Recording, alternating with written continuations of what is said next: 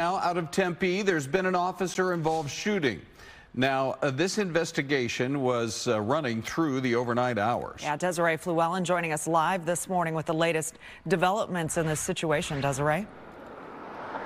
Yeah, good morning, you guys. We're here on Grove Parkway, right near the Highland Canal path, and right behind me along the canal is where this investigation was taking place. We just saw the last patrol vehicle pull away. They're just now cleaning up the scene. This all started last night. We're told that police responded to a shoplifting call. When officers found the suspect, it ended in a shooting. So this all began at the Walmart near Priest Drive and Elliot Road, really just right around the corner from where we are. This was around 7:30 last night.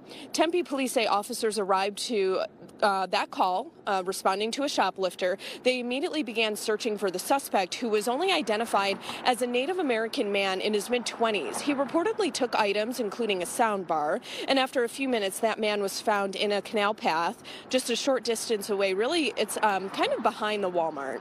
It's not clear what took place, but an officer did end up shooting him.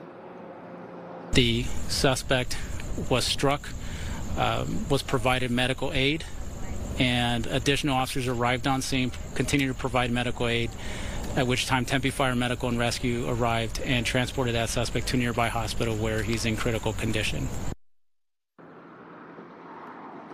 So we are told that a weapon described as a sharp object was found near the suspect. We're also working on getting the most current update on that suspect's condition. No officers were hurt in any of this, but we do know that the officer involved has been identified as a 20-year veteran of the Tempe Police Department.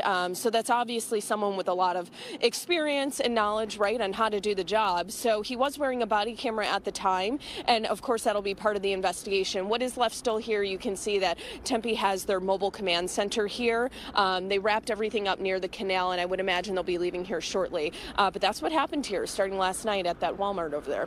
We'll send things back to you guys. All right.